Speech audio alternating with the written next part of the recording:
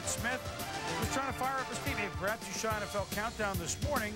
Emmitt has said, hey, you know, I'd like to be used a little bit more, and I'd like to be told if I'm not. I can handle that. So guess what happens? He run up the middle 10 yards, and then Chad Hutchinson to Joey Galloway. And what about the tackling, Tommy? Sheesh.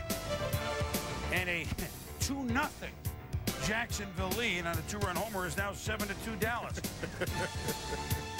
With the Grey Cup going on this day, it's typical that we have scores like this with 2s and 5s. Hutchinson to Emmitt Smith, third quarter with the score 7-5. Emmitt.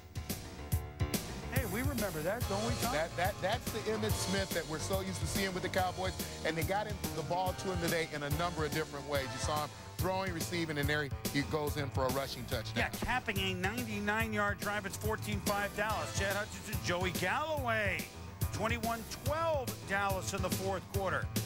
And then Fred Taylor runs into the rookie Roy Williams. Oh, it's a fumble at the 1. Mario Edwards recovers. Tom Coughlin says, you mean he wasn't in? It looked like a big menu of a big restaurant that Tom had right there. Looking at today's specials. And the Cowboys, look, Jacksonville thought they might sneak in, but they're at 5-6 now. Dallas with a surprise. I just think the most interesting stat we saw right there is the 20 carries for Emmitt Smith and the 4 for Troy Hambrick. Maybe sometimes you just need to let things fall in place naturally.